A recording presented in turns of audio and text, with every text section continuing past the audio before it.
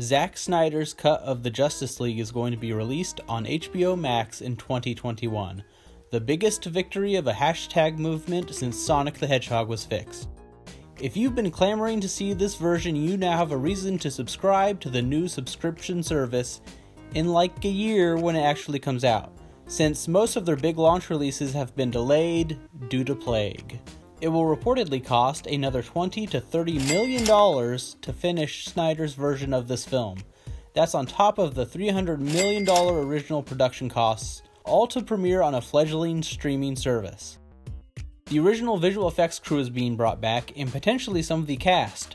The reports have only said to redub lines. There hasn't been any indication they will shoot completely new scenes with the actors, but I think you would almost have to, otherwise it was so close to being done in Snyder's original vision that retooling and reshooting by Joss Whedon would feel almost completely unnecessary.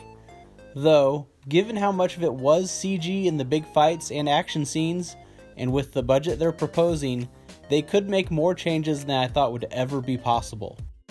Before the details of this announcement, I thought most, with a Snyder Cut you would have some alternate takes, some different scenes, all accompanied by incomplete special effects shots, and with some storyboards thrown in to fill out the runtime of a completed movie.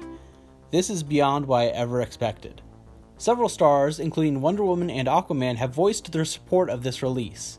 And Joe Manganiello, who played Deathstroke in one scene, put out a tweet indicating the new cut may include a fight between him and Batman.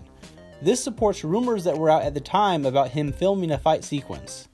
Overall, I don't think I will personally like the Snyder Cut any more than the original cut, since I don't think they can alter the plot that much, and it was one of the weak points in the theatrical release. I also didn't agree with his vision in Man of Steel or Batman v Superman, but the thing he is best at is creating some cool and interesting moments, so if all I get is a cool Batman Deathstroke fight scene, that's still pretty sweet. I know there's been a steady voice of people asking for this cut. Are you excited for the new release?